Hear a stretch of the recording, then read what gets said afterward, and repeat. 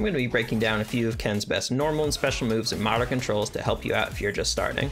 Everything here can be done in classic controls, but I'll always recommend modern to beginners because it helps simplify the character a bit. If you're confused by any of the concepts I bring up, be sure to check out my guide, The Absolute Basics of Street Fighter.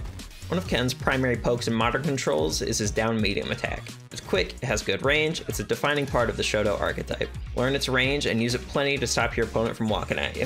If they decide walking isn't their thing and try to jump, snipe them out of the air with Ken's forward special, the Shoryuken.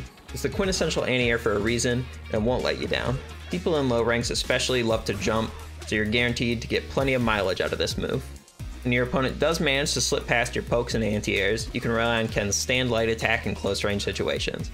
It's quick as can be and the range is great, so use it as well as throw to push your opponent away and maintain your distance for the iconic Shoto special move. Pressing neutral special lets Ken throw the famous Hadouken. Use this fireball a ton from range. Peppering the opponent with projectiles is going to be your favorite thing to do starting out with Ken, because throwing fireballs make your opponent want to jump over them, and the forward special Shoryuken we talked about earlier is great at punishing people for jumping.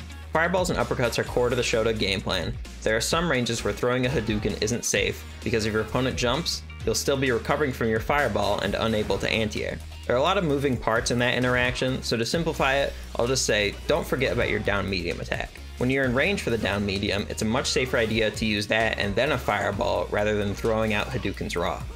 A great technique to learn is to press down medium and then quickly press special to cancel the kick into a fireball. If you watched my Ryu guide before this, you might realize that they're pretty much the exact same thing, and you'd be right. This all has to do with that word Shoto I've used a few times. You'll see them all over the place, not just in Street Fighter, but in every fighting game. These characters are all going to have a fireball, uppercut, and a crouch medium kick for you to use. The interesting thing is how they differ past this basic game plan. Ken has a ton of other things to learn as he turns into the much more aggressive Shoto when compared to Ryu, but you don't have to start off in the deep end.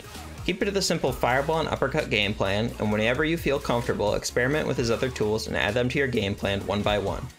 Go at your own pace, and if you have any questions, leave a comment below or follow me on Twitch and I can help you out there. If you found this helpful, leave a like so more people can find these guides, and subscribe so you don't miss more guides coming soon.